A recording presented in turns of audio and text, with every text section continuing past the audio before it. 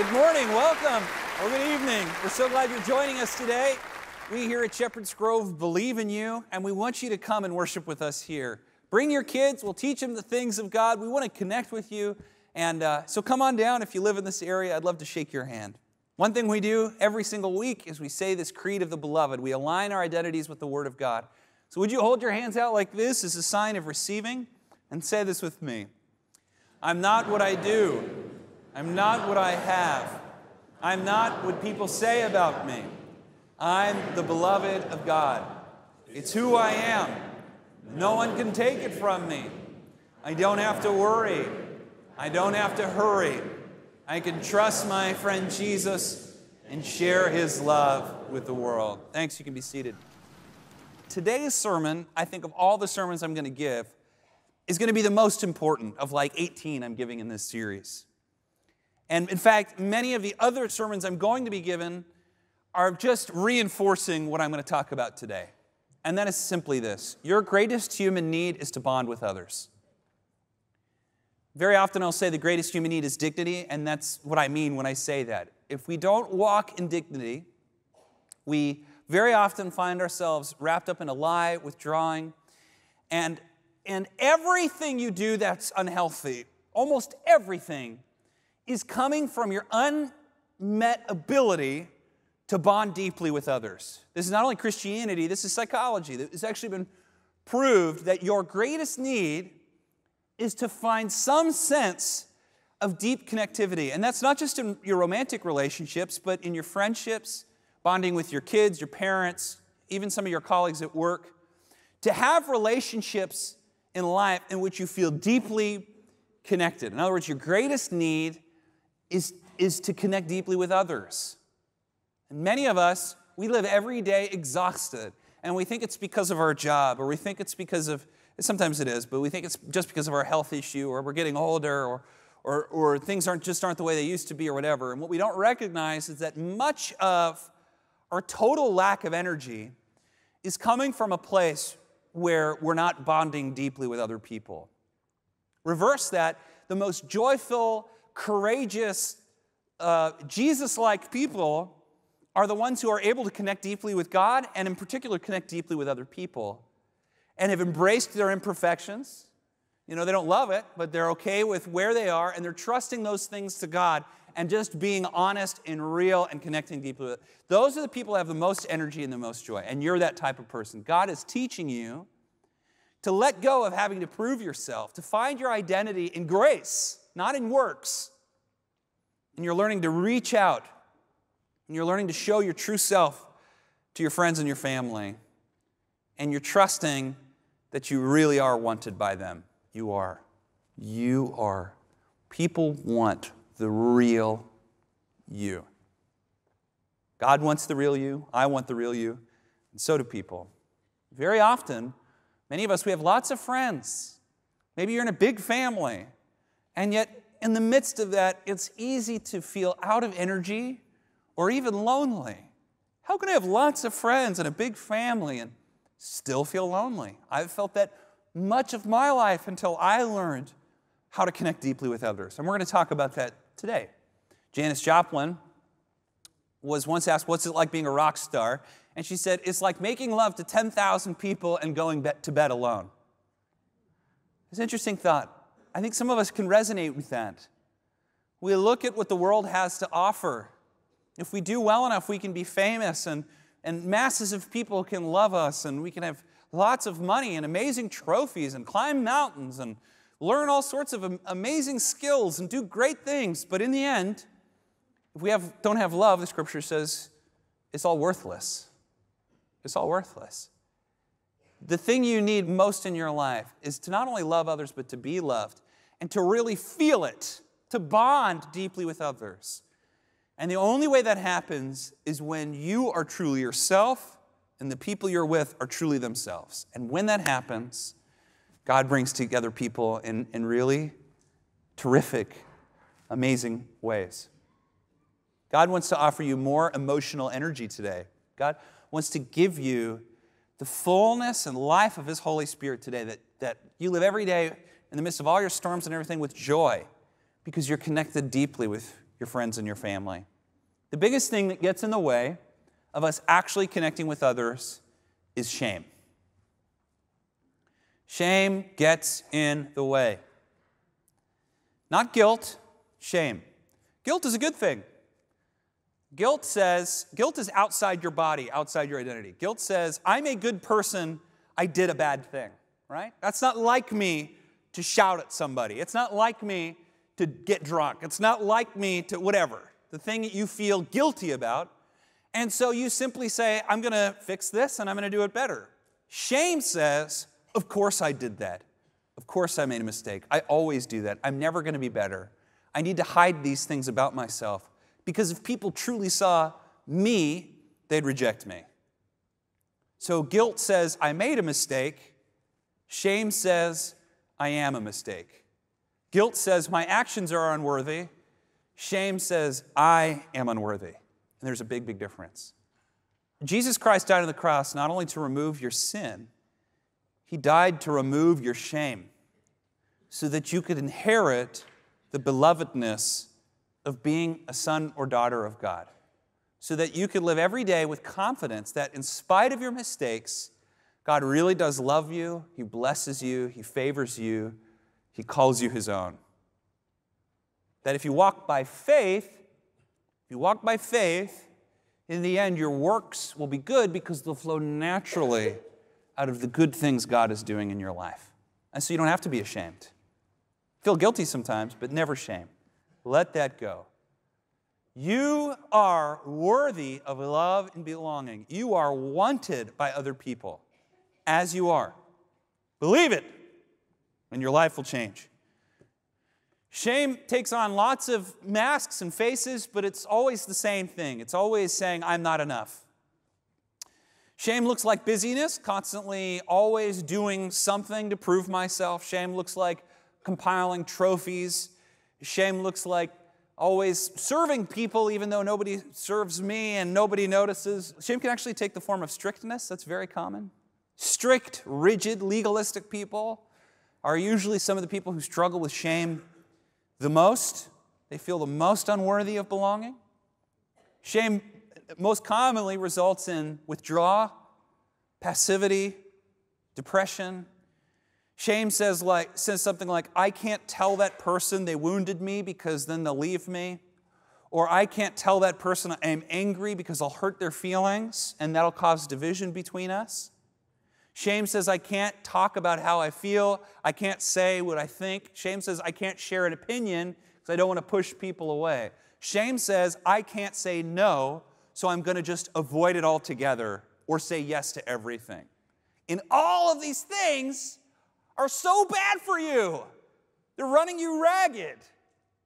We need to let go of our fear of abandonment and embrace, by faith, the idea that God wants us and that there are people in our lives who want us. And the people who don't want us, well, fine, no problem. Really, we need to get there. We need to get there. The problem is when we live by shame, always ashamed of this or that, we don't look a certain way, we haven't accomplished enough, we don't do enough or whatever, we don't have enough, we don't have a good enough reputation. The problem is that when we live from that place, that draws us into depression, into addiction, into sin, which then reinforces our shame and makes us more isolated than we ever were. So we got to break that.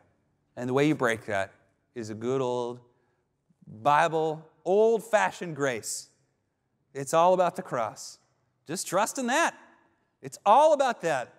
And you can be who you are, all the skeletons in your closet, everything. You can be just exactly who you are. When you are vulnerable, you think you're going to push people away. When you're honest about your addictions, when you're honest about your feelings, when you're honest about your thoughts and your opinions, you're not going to push most people away. You're going to push some people away, but they're probably unhealthy anyway. What's mostly going to happen is you're going to draw people to you. Why? Because everyone feels safer around sinners.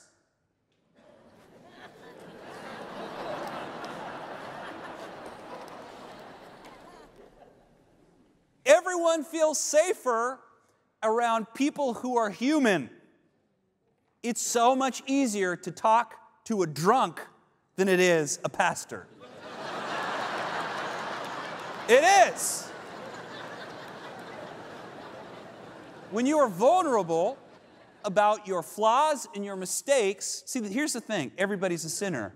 Some people are just more honest. And the people that are honest about their sins, and not just your sins, but honest about your fears, your doubts. You're honest about your weaknesses, honest about your regrets. That doesn't push people away. It's telegraphing that I trust you. That's why I'm telling you this. And what usually happens is not only will people comfort you, they will begin to open up their own hearts to you. I've never told anybody this before, and right there, some of the most important things happen in your life. Have you ever sat by a fire, talked with an old friend, and it can feel like 4 hours fly by, and you leave that conversation, even though it's 3 in the morning or something, you should be exhausted. You're going to bed somehow energized, alive. That word is called flow. It actually has a word for it. When you get into a groove with a good friend or your spouse or one of your kids, that energizes you. The opposite can happen too. Have you ever had it's maybe a 15-minute conversation about the weather with somebody you care about, but it can feel like it goes forever. And you leave exhausted. All of these things, again, are touching on our deepest need, to bond with other people. When we meet with the people we love and we don't bond with them in some meaningful way and we continue to not bond with people in certain ways, that relationship leaves us disappointed and therefore leaves us exhausted. We need to connect deeply with people. We need to be our true selves. We need to be seen deeply, and we need to see others deeply. And until that happens, we will not have the emotional energy to do what God has called us to do. We need to stop trying to be perfect. Christians are not perfect, right? They're not perfect. That's why we need Jesus. So today I want to convince you, do less, be more, and connect deeply with others. The scripture reading from today was John 15, one of the most famous passages in the Bible, one of my favorite sermons for Jesus. If you've ever been on a spiritual retreat, very likely this one's going to come up. In John 15, Jesus says, I'll give you the abridged version. I could spend hours on this, literally on every line, but it's essentially like this. Jesus says, I am the vine, and you are branches attached to me, the vine. As long as you're attached to me, everything's going to be okay. If you break from me and try and do things on your own, you will wither and die, and you'll be cut from the vine. My Father is the gardener, and He takes care of this vine, and He makes sure that every branch is cared for and that it bears fruit. You will bear fruit if you abide in me, if you stay connected to me. And as you are connected to me, you will receive everything you need to reach out and bear fruit. If you do what I command, you are abiding in me, and this is my command, love one another. If you love one another, you will be abiding in me. It's something like that. This passage is amazing. It is a perfect description of the inner life of Christ. We first begin not by loving people, we begin by abiding in the vine. This word abiding, by the way, means to find your home in. It'd be like if you went up to the mountains and you were sledding, and you're out with your brothers and sisters or your friends or something, and you get in a snowball fight. It starts to snow, and you think, we got to get back to the cabin, and you're getting back, and the snow's starting to pick up, and maybe you're feeling a little bit scared. And finally, you see the smoke on the horizon. There's the cabin. You're trudging through the snow. It's snowing. You come into the house, and there's hot chocolate. Grandma Pursley has made hot chocolate. And you come in, and it's warm, and it's safe, and you take that outer layer off, and then the best part is taking off the socks, because the socks don't come off, they peel off, They're wet. So they peel off, and you hang dripping, icy cold socks on the fire, and you put your kind of damp, wrinkly feet up by the fire and just start warming them up. And you look outside and you see the storm raging and the wind blowing and the snow falling, but you are safe, you're comfortable, you're with the people you love. It may be snowing outside, but it's nice and warm in here. And there's something that the snow itself goes from being dangerous to something that's beautiful and even fun. Okay. That is a perfect description. We don't have this word in English, but that's a perfect description of this Greek word, meno. Our best translation is to abide. Abide. But it's so much richer than that. And Jesus says, do that in me. Abide in my love. Let my love be your cabin in the snow. John 15 doesn't say that, but I did. And yeah, abide in me. Find a home in me. Be safe in me. And when you feel safe in my love, then instead of turning inward and crystallizing and holding on to everything, you're going to learn, like branches on a vine, to open up, to bloom, and to reach out. And you reaching out is you loving others as I have loved you. That's what it's all about. Being rooted in the vine, being safe in Jesus Christ, and finding the freedom to be messed up, broken, flawed individuals looking for love. That's what we are. So, be there for people. Your relationships, your friends, and family are the most important thing in your life. So be there for people. The only way to be there for people is to give them time. Love is spelled T-I-M-E.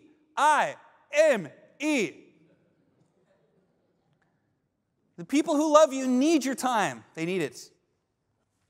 Don't give all your time to people you're not super close to. Don't give all your time to your job or your business even. You have to lean into your friends and family. They're the most important thing. And the only way we're going to do that is if we stop being so lazy with the way we plan our lives. Let me get to that in a minute. C.S. Lewis said, only lazy people are busy. I always love that quote. Only lazy people are busy. There's a big difference between being busy and being productive. Stop being so busy all the time. Unclutter your life. Leave large gaps in your life for nothing, including no TV, no anything. Just have big gaps in your life where you can be available to the people you love. You think in your busyness you're being productive. You're probably not 80% of the time. You may be familiar with this name, Vilfredo Pareto. Are you familiar with that? Pareto's principle. Pareto's principle is more commonly known the 80-20 principle. He was a 19th century Italian economist who was measuring productivity. And he actually came across the strange thing. When he was gardening, he found that 80% of the peas in his garden were coming from 20% of the pea pods. And he found a ratio that he found very, very common in economics and in life in general, that 20% of the input is responsible for 80% of the outcome. It's true in this church.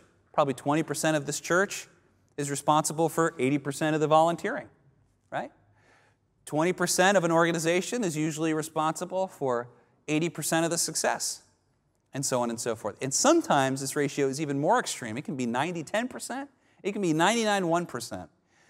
In your life, 20% of the work that you're doing is responsible for 80% of your success. That means that there's about probably 80% of your time that's probably not that productive. Most of the stuff we're doing isn't really producing or accomplishing much at all. And it's lazy to not take the time to analyze how we're wasting our time in busyness rather than spending our time doing things we love, or in particular, bonding with others. 80-20 principle. Tim Ferriss, who's not a Christian, he's a business person, but he said he realized that being busy is a form of laziness, lazy thinking, and indiscriminate action. He actually found in his vitamin business, before he wrote this famous book, that 80% of his clientele was only responsible for 20% of his business. So he just fired 80% of his customers. He's like, I'm just going to lean into the 20%. that are producing income. He said within 6 weeks, his business income quadrupled because he was leaning into those who are producing. I'm going off the reservation. The point is this. You think you're being productive by working all hours of the night. You're not. And it's so good to let go of those things and lean into bonding deeply with others. You're like, well, I want to bond deeply, but what if people don't want to bond deeply with me? You just got to make a choice. Hannah was telling me that this was a need that she felt, and her brother Nate was like, one of the best relationships I ever had was when I got a prayer partner. So Hannah did that. She was telling me she got a prayer partner, and now like she and her prayer partner are very, very tight. And it's all about that once a week they just get together and they talk about, when you pray, you're talking about your needs. They just get together and they pray. And she says it's been one of the most life-giving, awesome relationships. So you have to have this in your life if you want to have energy. So there's 4 things you need in order to bond. Number 1, most important, you need to be vulnerable. I've said it like a million times today. Let me say it again. Being vulnerable means that you allow people to see deeper into your life. I remember in our small group, we were very surfacey, talking about the Bible, talking about this, what was going on. And one day the question came up, what is something that offends you most? And I was astonished that everyone in our small group had very different answers to the question, what offends you most? And by answering that, we were able to talk about the heart of some of our deepest woundedness, and it causes us to bond in incredible ways. By the way, small groups is starting next week. You should sign up for it if you want to bond deeply with others. So number 1, be vulnerable. Allow people to see you deeply. Number 2, don't resent the responsibility of relationships. Every relationship means there's more responsibility. Your life is like pigs at a trough. Every time a pig squeezes in, another pig gets bumped out. It happens. It just happens. You have to, and you can't resent it. You have to be okay with the fact that time is the currency of love. You love your job more than you love your friends and family, your time is going to go to your job. So you cannot resent the fact that, like when I became a boyfriend, I had more responsibilities. When I became a husband, etc., this happened. So time is the currency of love. Number 3, be the first. Be the first to set up a date night. Be the first to call your friend to get together to go bowling or whatever it is you do. Be the first to say you're sorry. Keep being the first. I know a lot of you are saying, I'm always the first. Be the first to talk to your spouse about how you're always the first. Okay? Be vulnerable. Speak from your heart, and your life will change forever. And 4th and finally, believe you are wanted. Believe you are wanted, just as you are. Believe that if you get angry, you're still wanted. Believe that if you share an opinion, you're still wanted. Believe that if you're not as attractive as you used to be, you're still wanted. Believe that even if you failed at your job or failed in your endeavors, you're still wanted. Believe that regardless of what you've done or what you have or what people say about you, you're still wanted. You are wanted. You're more than wanted, you're needed. People in your life, they need you. Believe it. Believe it with all your heart. You are worthy of love and belonging, not because of your accomplishments or because of your good behavior. You're worthy just as you are. Believe it with all your heart, and you will never be the same. Amen? I can't go without giving you an opportunity to connect with God. It's so hard to connect with people if you don't connect with God. And today, I want to convince you that it's a great day to become a Christian. I believe that becoming a Christian begins with an act of courage, and it carries on with an act of courage. And that's why I think a tradition of standing up in front of a bunch of people is so important to becoming a believer. So if you want to become a Christian today, if you've fallen away in your faith and you want to come back to God, if you want to go to heaven, if you want to receive Christ, I want to invite you to do that today. The Bible says that if you have the faith of a mustard seed, that's all the Lord needs. Maybe you say only 1% of my life believes, 99% of my mind doesn't believe in God, but 1% does. That's all God needs to do a miracle in your life. So if there's anybody here today and you want to become a believer, with every head up and everybody looking around, look at your neighbor and say, "Is this you?" I want to invite you to stand up and to give me 30 seconds of your time to stand up and just come down here and let me pray for you. Just come on down. The Bible says today is the day of salvation. Just come, receive from God. He loves you. Friends, would you pray with me? And let's have the whole church. We're going to pray together. Let's all hold our hands out like this. This is a sign of receiving grace, a new life, and a new name.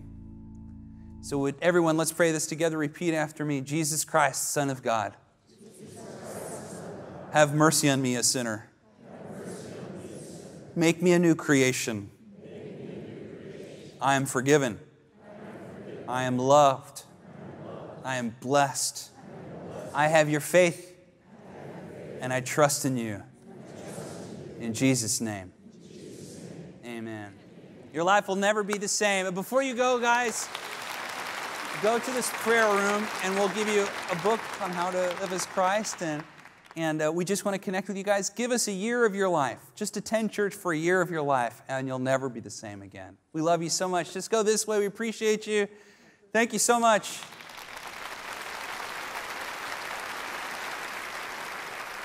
Thank you for being here today. Love you guys. You're going to have an awesome, blessed, favored, amazing week. So leave with joy in Jesus' name. The Lord bless you and keep you. The Lord make His face to shine upon you and be gracious unto you. The Lord lift His countenance upon you and give you His peace. In the name of the Father, and of the Son, and of the Holy Spirit. Amen. God is moving in miraculous ways through Hour of Power. Thanks to our faithful Eagle partners who provide the foundational support our ministry needs, we're able to continue sharing God's love and dignity with the world. Please prayerfully consider becoming an Eagle partner today with a monthly gift of $50 or a one-time gift of $600. As a thank you for your gift, Bobby will send you our recent book, Releasing Joy. This leather-bound 52-week devotional book features inspirational scripture and teachings from Bobby for every week of the year. As a Golden Eagle partner with your gift of $100 a month or a one-time gift of $1,200, Bobby will send you a copy of Releasing Joy with your name beautifully embossed on the cover. Your steadfast support enables our ministry to maintain and extend its reach around the world. Call, write, or go online to become an Eagle partner today. We are so thankful for you.